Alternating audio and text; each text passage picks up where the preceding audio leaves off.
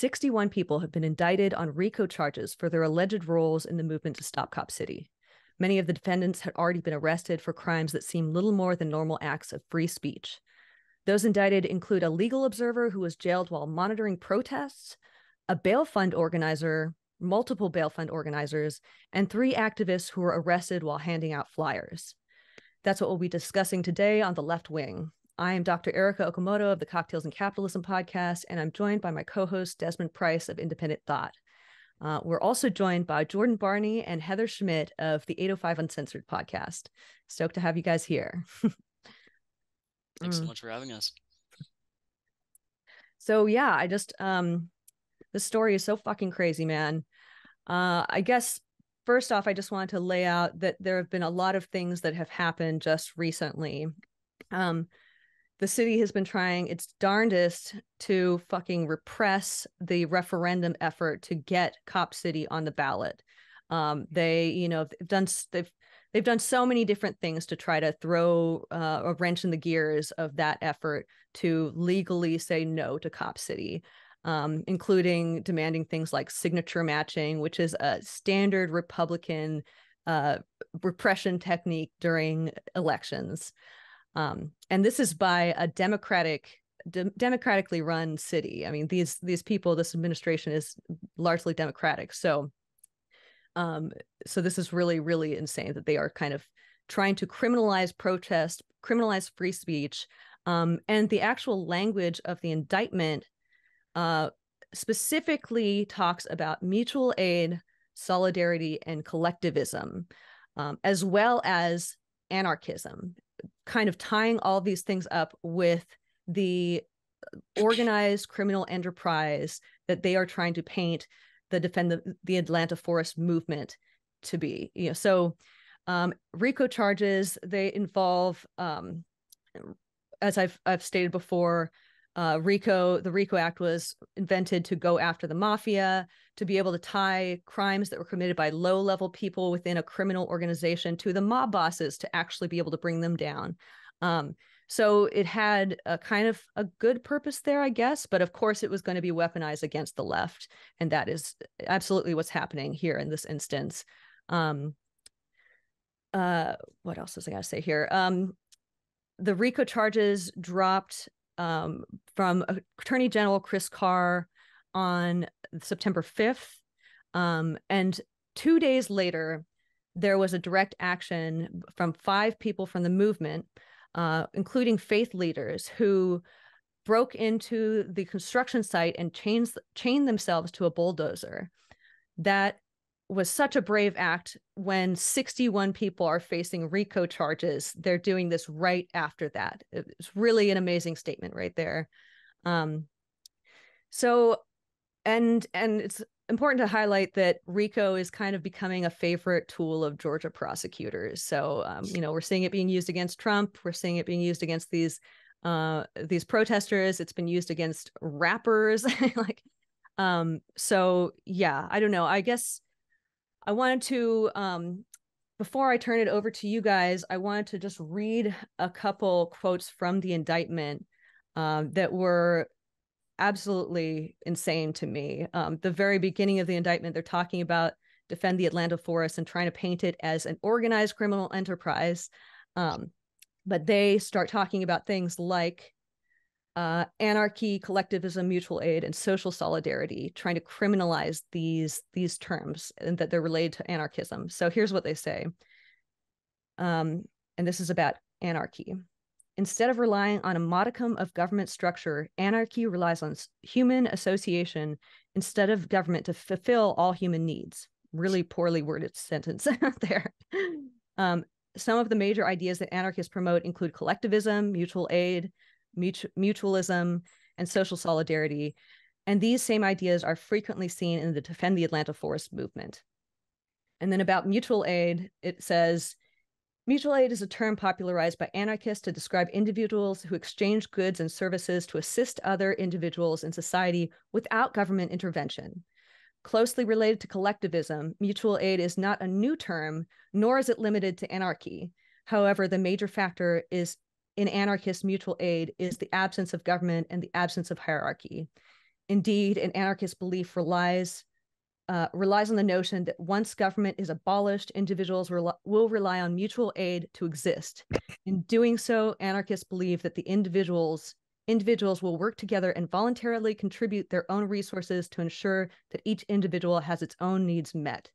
So that's some of the language around anarchism and mutual aid in the indictment. I just want to get your folks' reaction to that. I mean, just so horrible, right? Like the way that they're describing that. Wow, like standing in solidarity with one another, getting into the forest to defend it against, a multi-million-dollar police and firefighting compound being built in an indigenous forest. Such a terrible thing. Uh, yeah, I like the comparison that you made in your previous episode on this topic, Erica, when you were talking about the Black Panthers, because I think really this is a paranoid reaction in the state of Georgia. They're afraid of the obsolescence of the state. So basically, a government being so bad at providing services for people that it's effectively considered obsolete psychologically in the minds of people. And I think this is a continuous effort by governments, frankly, around the entire world, not just the United States, that are taking aggressive stances against any sort of environmental protesters. In Amsterdam, I saw recently that cops released water cannons on protesters, and that reminds me of, the civil rights era in the United States. Absolutely. So the fact that this is spreading internationally, I think, is making governments increasingly concerned about environmental protests, and that's why we're seeing more draconian measures enacted towards them. Absolutely. What do you think, Heather? Yeah, no, I agree with you on that. I find that the description of mutual aid in particular is so funny because first of all, the government relies on its own kind of mutual aid network with nonprofits in the private sector to deliver what it can't deliver, right? So to be painting that in a bad light, that if people don't have their needs met, that they're relying on their community members using almost a similar model to what the government uses, it's a little hypocritical. Like, as if that's a bad thing, that's a little hypocritical. I am not an anarchist, but some of these ideas are just not really egregious to me. I don't know how they could be. It's sometimes hard to find words to describe how kind of weird and absurd. It's like we've reached a point of absurdism where we're talking about these things as if they're bad. When you get to the issue with Cop City, though, I mean, I am only recently learning about all of what's going into it, and I really would like to know more from you guys actually about the concerns with it are the land it's being built on and the militarization, correct? Yeah, the militarization of the police, the impact that it has on the climate. What else am I missing, Erica? I mean, yeah, the intensification of urban warfare techniques within police, both in the US and abroad, and they're going to be having Israeli Defense Forces, IDF people coming here to also train with our police. And they are really fucking bad when it comes to repression and brutality. And what else? The clear cutting of this forest, which is one of the remaining lungs of Atlanta, which will have disproportionate effects, bad environmental effects on largely Black and brown communities that surround this facility. so those are some of the main ones. I mean, there's so much more tied into why policing is toxic and bad in this country, but I think those are the core ones that Jordan mentioned. I think also just the precedents too, right? The fact that the Yeah. police could just do this in a protected forest, that could, I mean, this could happen anywhere. And I think that's why it's become so popular, is because people are making that connection that this could be in my community. Yeah, definitely. Well, and in many ways, I mean, it is, I mean, it's growing already. I mean, if you look around, anytime you go out of your house, now you see 5, 6 cops just patrolling everywhere, whereas I don't know, maybe a year ago it was maybe 1. There are I'm cops sure it depends everywhere now. Yeah. I mean, every single night. I don't know if it's because I live in Oxnard now, but there's a copper chopper over our house every single night. And, you know, I mean, I think this gets back to what Desmond was talking about on the other episode about how much stuff we're criminalizing, you know, and what we're like, everybody's becoming an enemy. You know, what did you say that one of the issues was handing out flyers? Like, oh no, not flyers. So classic free speech right there. Come on. And anarchism, like, just from a pure like philosophical standpoint, can just come down to like, anytime you solve a problem without involving law enforcement, you're being an anarchist. You're finding an anarchist solution. Yeah. Desmond, did you want to jump in here about anything? Yeah, I honestly, I think that one of the things that kind of got lost in the conversation here is just what exactly is Cop City. And I want to come back to that for a second, because, you know, we're talking about the RICO charges and we should be highlighting, you know, more or less what is happening with these people. But what is Cop City? Erica, you've been doing a lot of coverage on this. Can you just tell people what exactly this massive compound is supposed to be? Yeah, I'm just really briefly, it's a massive hyper-militarized police urban warfare training facility that's going to cost, I think, around $90 million. At first, they said it was much less, but then that amount went way up. It was going to include like a helicopter landing pad and bomb detonation area. This is like in a residential neighborhood, you know, they already have like shooting ranges and stuff. So people already have like PTSD just from living around this facility. But I don't think that the bomb detonation center is going to be included anymore. But it includes things even like a club for the police officers to go and party in there, and like fake like neighborhoods so that they can practice urban warfare, so they can go and fucking break down doors and storm into houses and just practice terrorizing people, basically. It has been opposed by, you know, the large majority Black and brown communities around the facility, as well as the indigenous people, the Muskogee people, and other indigenous folks who have come to show solidarity and to try to protect this forest. And yeah, it's just such a, it would increase police militarization in this country so much, and increase the training, like I mentioned before, of police from elsewhere. And it is just something that when we're trying to have a discussion about defunding the police in the wake of the George Floyd murder, this is exactly what we do not need, you know?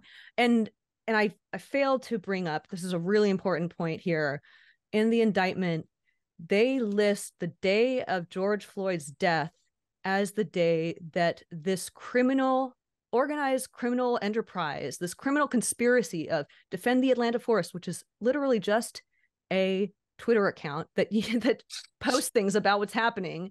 You know, it is, yeah, I lost where I was going there, but it's fucking insane. Well, you got to be careful, Erica. They might hit you with a RICO charge next for talking to these people online. I've been reading closely through the part that's about like agitation and information sharing and stuff. I'm like, oh god. Go on. Well, even after January 6th, Like the Joe Biden administration, I remember I posted about it in 2021, labeled like anarchism as like an unacceptable ideology that was like comparable to being a terrorist. Jeez. And I remember like that gave me goosebumps. Like, yeah, jeez. how is that any different than the first two Red Scares that we've had in this country? Yeah. Yeah. And we've had anarchist scares too. Yeah, that's what I mean by the Red Scares. Yeah. They were all lumped in together. Yeah.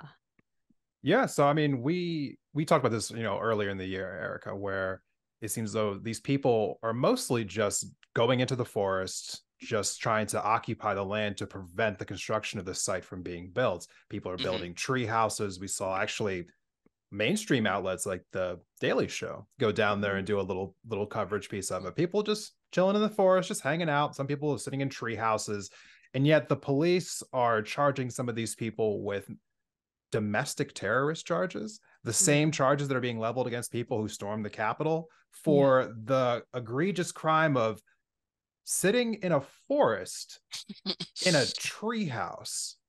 And they're being charged with, what was it, like 30 years? Some of these people were being charged with, like, sentences of up to that much for the domestic terrorism charge that gets leveled at some of these people. It's 5 to 25 or something like that. Yeah. Yeah, it's unbelievable to hear things like that. But let me reference one of the people who came into our chat recently, because I think that they might be indicative of quite a few individuals here in America. Yeah. I think the comment went somewhere along the lines of, aren't we always asking the police to be better trained? And here the police are building themselves a training facility. What's so wrong with that? Oh, fuck me. But, honestly, I think, honestly, entertain that question, though. Why is this a bad thing? Because to someone who might not be paying attention, maybe they do think that this is a good thing. So, honest question, why is it a bad thing? Who wants to take that one first? If you want to do it, go for it. I have got lots of thoughts, but I guess like this is probably going to be like an oversimplification, but like, so like if you have a wildfire, for example, right? You're going to think about like, oh, what caused this wildfire? Like high winds, fuel loads, etc. You're not going to be like, oh, maybe I should grab some gasoline, or maybe I should do something that would make this fire bigger. So for me, building the police compound is making our police militarization problem infinitely worse. Yeah. So this is not just more training. This is what you were talking about, Erica. This is urban warfare. This is training terrorism. This is training the state to commit terrorism against its own citizens. That's how I look at it.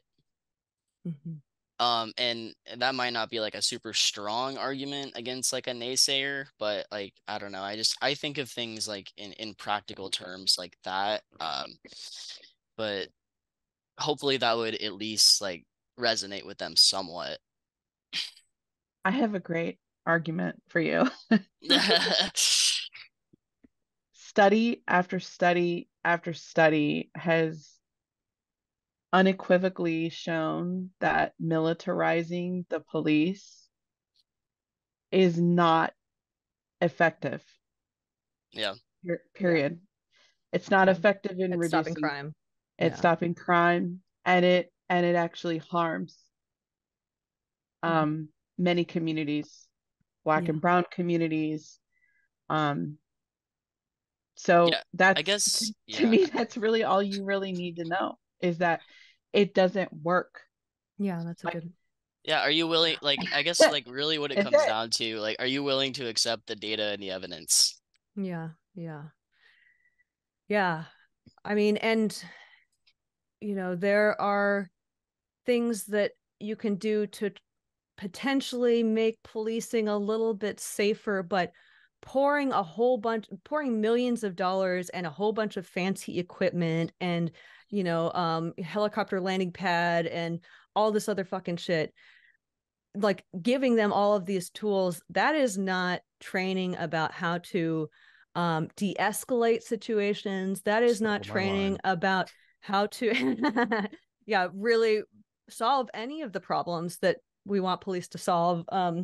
That is just teaching them how to break down doors and arrest people and deal with mass unrest, which is, Micah Herskind, who came on my show, who is one of the organizers from the movement, a very decentralized movement. He said that, oh fuck, I just totally fucking lost what I was going to say. What was I saying? God damn it. Oh no. Shit. Fuck. Oh. Can we cut that? Yeah, we can. I'll pick it up for you. Yeah. Thanks, Justin. Truthfully for me, this is when people who talk about the police needing training, let me just address that just point blank. That is not saying that they need to be trained how to be more aggressive, more militarized, more SWAT-like, more let's go like burst into some poor person's home and terrorize this whole family and rip people out of their home. Like, that's not the training that people are asking for. The training they're asking for is learn how to have an interaction with someone where you don't kill them. Like, totally. That's the training they're looking for. And this facility isn't providing that training. This facility is providing the other training. So you're bringing in what you said, police forces from Israel. They're not exactly known for their peaceful tactics. Yeah, so like I think about like the cop that killed Jacob Blake, for example, though. Like what, he was shot like 19 times in the back. Like, how much more training do you need in order to be told that you're not supposed to shoot somebody in the back 19 times that's zero threat to you? Like, I don't even know.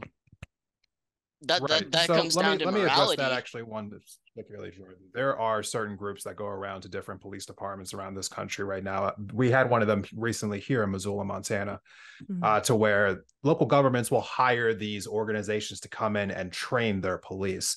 And one of the overall, I guess, like messages that they try to say to the police departments is that essentially you're constantly in danger. You have to protect yourselves at all costs and make sure that you shoot first. And it basically just like telling these people that they need to be thinking about taking lethal force quickly without thinking about it, just shoot first, ask questions later, more or less mentality. That's the training they're receiving right now. So when we're talking about the problems with policing, it's not about doubling down on the terrible things that they're already doing. It's about retracting what they're doing. And that is not going to be accomplished with this facility being built in Cop City, which is obviously why you're seeing such a groundswell of resistance in that community. People who are willing to go to those city council meetings and testify for hours over hours, who are willing to sit in that forest and take those domestic terrorism charges to make sure this facility isn't built. Why so many people are organizing these funds, trying to protect these people, trying to make sure that there is some kind of infrastructure in place to keep everyone together as they are protesting this, because everyone in that community knows that this is not the answer. It really isn't. And I hope that more people will talk about this, because if not, we know how these stories typically end. If there isn't a groundswell of of dissent, not just in the community, but also outside of the community nationally, then that facility might get built. So we need to keep talking about it. We really do. Erica, thank you for bringing this up today and for, interviewing people on your show, because we need more people to be talking about Cop City. Absolutely. It's so important. And I love that we keep covering it on this show as well. I think it's really, really important that we keep having this conversation again and again. Right.